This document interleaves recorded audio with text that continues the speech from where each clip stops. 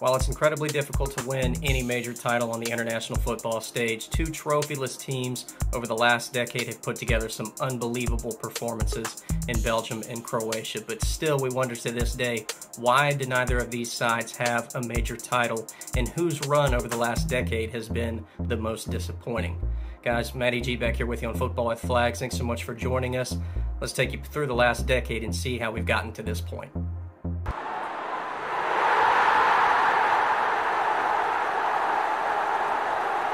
We'll start with the world rankings. Now, of course, we all know FIFA's world ranking system is not the greatest and certainly not up to par with what we should expect out of it, considering how many times they release it throughout the year. But for Belgium, they are currently ranked third in the world. They have been ranked number one 6 out of the last 8 years at some point, and during that stretch, we're number one for a good portion of the time between 2018 and 2022, despite the fact that France were the defending world champions. Belgium spent a good majority of that time over the French. Meanwhile, during that period over the last 8 years, the lowest that they have ever gone is 10th in the world. For Croatia, they currently sit 10th in the world themselves. The highest that they've ever been since 2019 is 5th, and the lowest during that time is 18th. Now, while this certainly has nothing to do with on-field performance, rosters, specific players, anything like that, interestingly enough, multiple sources that we found over the last decade always had Belgium as much heavier favorites to win major competitions than Croatia. And in two different instances, Croatia were not even mentioned in the articles as well, with the 2016 and 2020 Euros to have odds. Now, of course, we could continue to research further and find different odds for them, but definitely they would not have been as low as Belgium. And Belgium constantly were always mentioned, usually in the top 10 in terms of potential favorites to win these competitions, but sometimes Croatia were even dismissed in the dark horse conversation for these tournaments. In terms of the resumes for both of these sides, Belgium have been to 14 World Cup finals, for Croatia just 6. Now remember, they were a part of Yugoslavia before 1990. However, Croatia do have one more showing in the Euros all time than Belgium, and both sides have reached the UEFA Nations League finals once, Belgium losing out in the semi-final several years back. Meanwhile, for Croatia, they made the final last fall but lost out to Spain. And something else I thought that was important to note, Belgium do have a gold medal. They did win it back in 1920, but still something interesting to mention, considering that, you know, the game for the men's international side certainly meant more back then than it does now, but still they do have a gold medal to their name. Now again, this video is focusing from the time between 2014 to current day, but just to give you an idea of how these teams have fared before this time. Belgium making it to a World Cup semifinal in 1986. They made the finals of the Euro in 1980 and a third place run in 1972. For Croatia, it was a third place run. They lost out in the semifinal to France in 1998, I believe to a golden goal in extra time as well. And they've made 2 quarterfinal appearances in the Euros. Here we go, finally on this journey of deciding which side has been most disappointing over the last decade for not winning a major title. And we start in 2014 during the World Cup. Belgium have an impressive group stage run. They get to the round of 16, play the United States, really dominate that game. Remember, that was the game that Tim Howard, the U.S. goalkeeper, breaks the record for most saves during a World Cup match. But they unfortunately lose out in the quarterfinals to eventual finalist Argentina. That was a great game with a great atmosphere. And for Croatia, things obviously starting off a bit rougher. They come in, opening match against Brazil, start off pretty good. Alic swings that ball in, and I believe Marcelo scores the own goal, silences the Brazilian crowd, but they obviously get back into it with goals from Neymar and Oscar later on in that game. And that was also during a time when Mexico were playing really well, and Ochoa was unbelievable in the back of the net. Mexico defeat Croatia also. They do get a win versus Cameroon, but still exit the tournament early. Now on to the 2016 Euros, and for both sides, a pretty good group stage. Obviously not everything that they wanted, but they still both make it out to the knockout stages. And for Belgium, it was a very impressive 4-0 win over Hungary. They really dominated most of that game as they move on to the quarterfinals. But for Croatia, they were really one of the first to kind of get bit with this new expanded format. Obviously, Portugal get out of the group third with 3 points. They drew every single one of their games, and Portugal finally get their first win in a knockout stage game, defeating Croatia 1-0 and sending them home early. And for Belgium, while it was great that they got to the quarterfinal, they run into a very difficult team in Wales who were just in incredible form during that time. Pretty similar to the kind kind of run that we've seen Denmark make in the last Euros as well. They get shut down and upset in the quarterfinals and are also sent home prematurely. Now, this obviously was probably the best chance that both of these sides had, and certainly many people thought, I think, that one of them was going to wind up getting it done. Both teams very impressive during the 2018 World Cup group stage, winning all 3 of their games for both sides. Belgium thumping Panama. They defeated England. We saw the impressive win over Argentina that Croatia had. And as both of these teams get to the knockout stage, certainly thinking that they're still very much heavy favorites. Well, for Belgium, it wasn't quite that case. Remember, they were down 2-0 to Japan before finally coming back and scoring 3 goals in the second half to win that game 3-2 and advance to the quarterfinals. And for Croatia, the next 2 rounds were very difficult. They faced elimination square in the face, had to go to penalties twice just to get to a semifinal, but they stood up to the task and were able to get the job done. And for Belgium, another very impressive win, defeating Brazil, who again many thought were another very heavy favorite for the competition as well. They both get to the semifinals, and things are looking pretty good. But of course, Belgium run into Samuel Umtiti with a header off of a corner, I believe, and sends Belgium home early. They do go to the 3rd place game, and we all know that France go on to win the World Cup.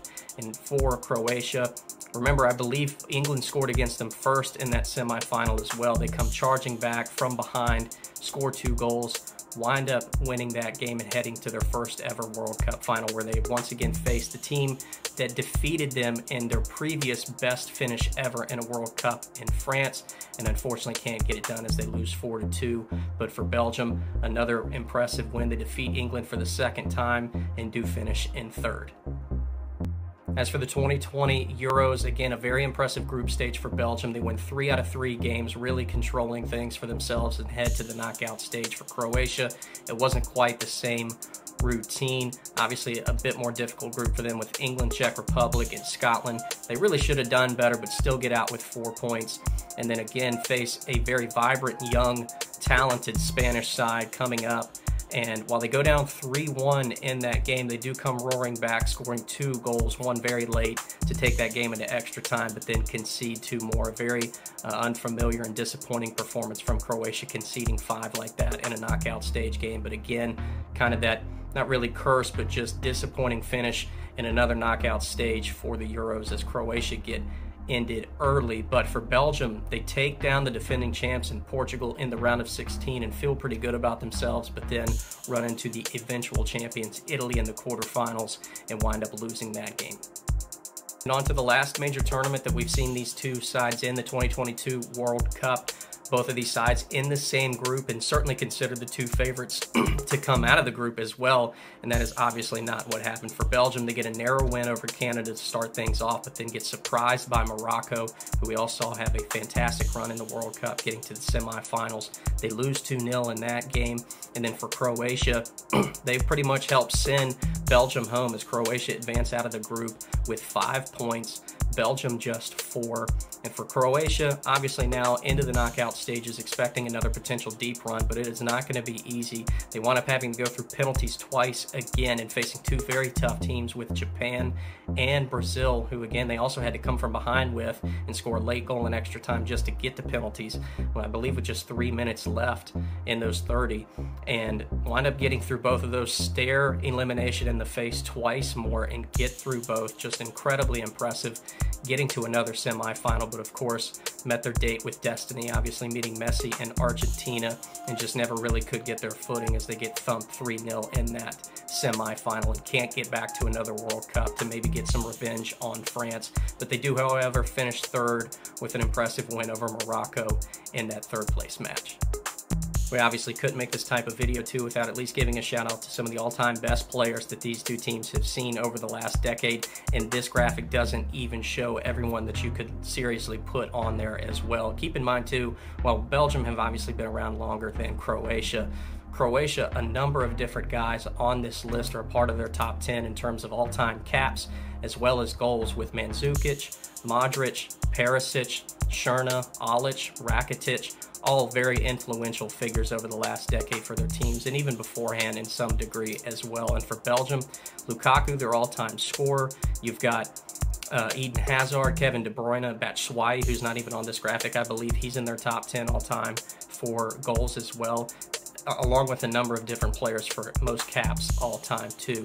And certainly a ton of praise for both of these sides. Obviously, it's very difficult, and you can only have one champion during these major competitions, but considering the overall talent and wealth that these two teams were able to display on the field with just some incredible players for both club and country, definitely something worth noting in this video.